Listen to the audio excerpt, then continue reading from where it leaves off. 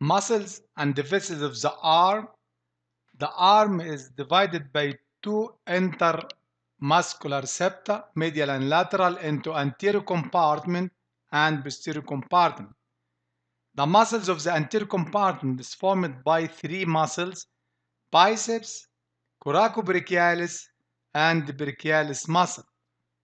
All these muscles are supplied by musculocutaneous nerve, but the muscles of the posterior compartment is formed by triceps and supplied by the radial nerve.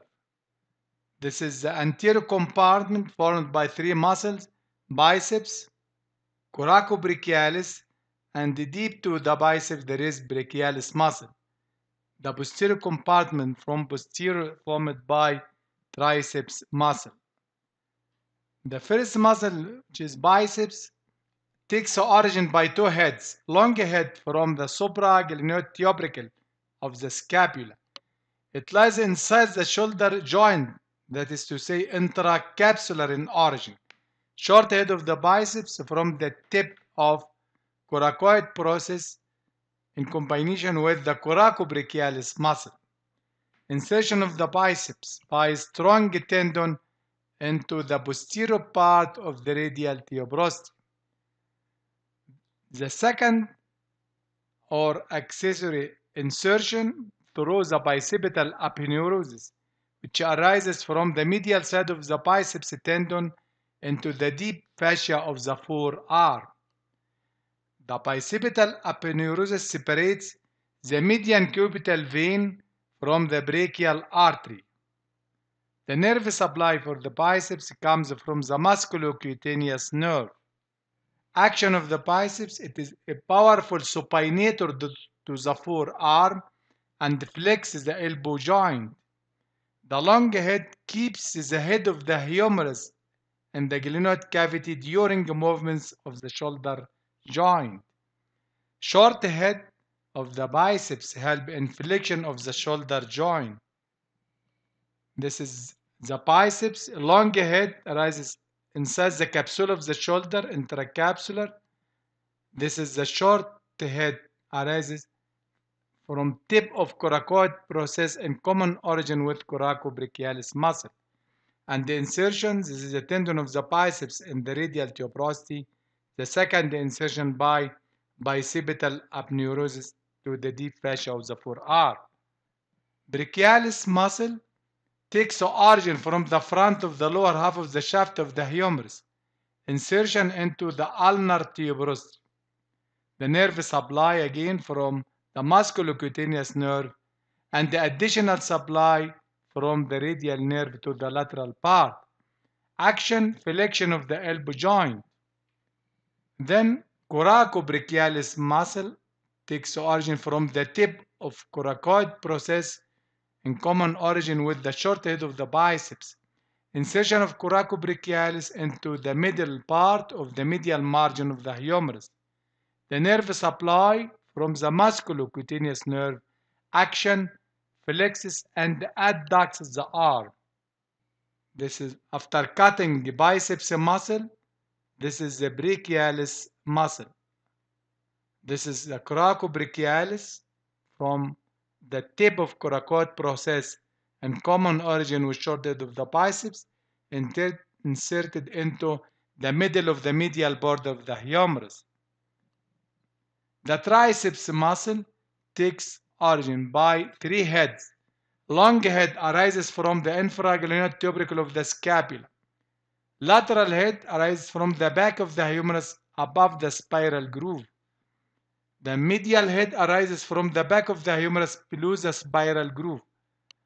Insertion into the posterior part of the upper surface of the olecranon process of the ulna. Nerve supply from the radial nerve. Action: it is powerful extensor of the elbow joint, but its long head helps in extension and adduction of the shoulder joint. This is the triceps. Long head of the triceps. This is the lateral head above the spiral groove, and this is the medial head from back of the humerus below the spiral groove.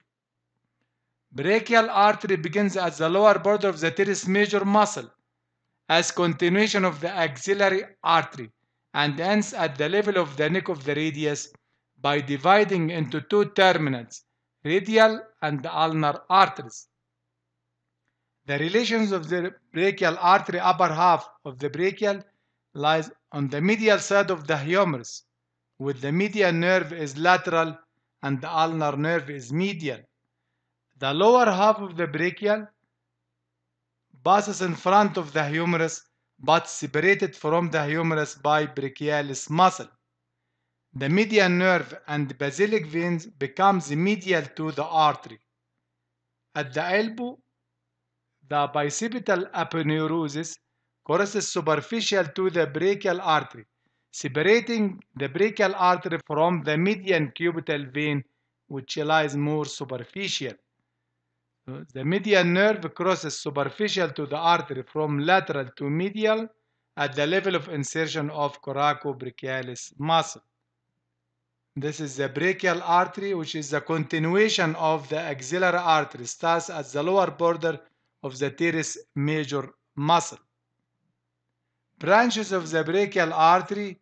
Number 1, profunda brachii artery runs with the radial nerve in the spinal groove in the posterior surface of the humerus. Then the branches of the profunda. Number 1, ascending branch passes upward between the long and the lateral heads of the triceps. The profunda divides into two terminal branches, anterior and posterior, which take part in the anastomosis around the elbow joint. The second branch from the brachial artery is superior ulnar collateral, which runs with the ulnar nerve to the back of the medial epicondyle of the humerus. Inferior ulnar collateral divides into anterior and posterior branches in the front and the back of the medial epicondyle. Then nutrient artery, which passes in the nutrient foramen of the humerus. Muscular branches to the muscles of the arm. This is axillary artery at the lower border of the teres major, continuous as brachial artery. The brachial artery here in cubital fossa divided into two terminals, radial and ulnar arteries. The brachial artery gives many branches.